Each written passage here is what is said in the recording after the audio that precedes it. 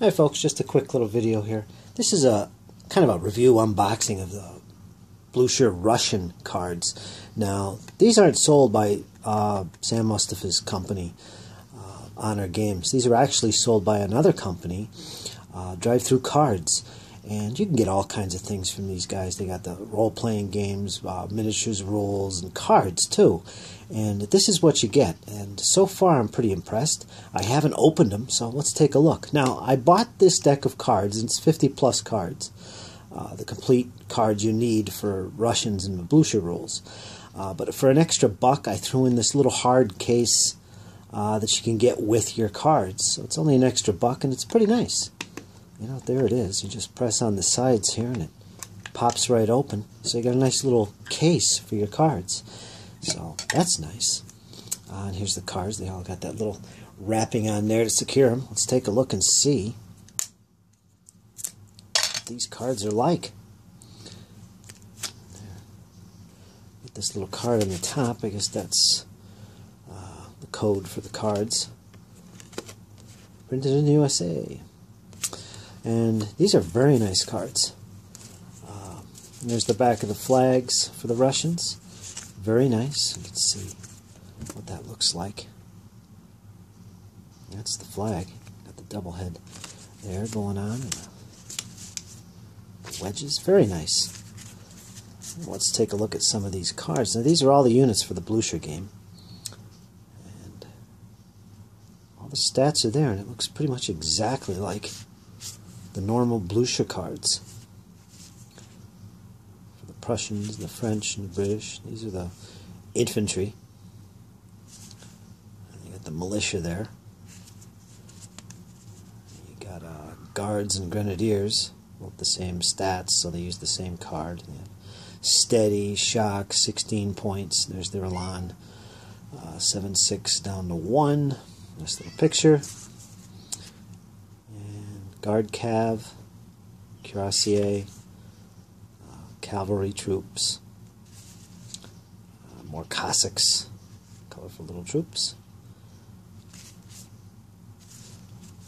You got the artillery, the devastating Russian artillery, all kinds. You got the foot artillery, heavy artillery, the horse artillery, blah blah.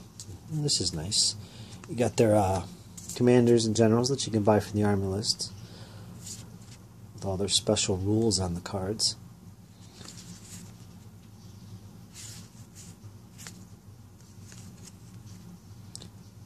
Here's Totoli himself. Used him a few times. And, of course, Kutuzov. So, there they are, folks. These are all the guys that are listed in the army list for the Russians in the Blucher rulebook. All their sub-commanders and Kutuzov. As well as all the cards you need to make full armies with the army list for the Russians, the army builder system in Blucher. So all the cards are there, so you should have a complete set. Now they also make the Austrians as well. They just released them. The same thing, same format. But I didn't go for the Austrians. Now, let's compare these to the actual cards you get from Honor Games, Sam Mustafa stuff. Now, the exact same size card, of course. So, if you use little card protectors for your Blucher cards, well, they'll fit these as well. And again, here's a standard playing card in case anyone's curious.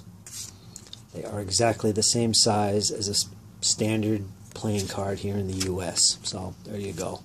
There's your Joker. Same thing. So, any card protectors that fit these will fit these. And in terms of quality, they're almost indistinguishable. But I could tell right away that this one is a little bit different in terms of, I don't know what it's made from. It doesn't seem as, it's more, they're both glossy, they're well protected. This seems more like a card than this one does. I don't know what that is. It's a very extremely minor difference that I'm just noticing now, but it's so slight. I don't even know really if there is a difference.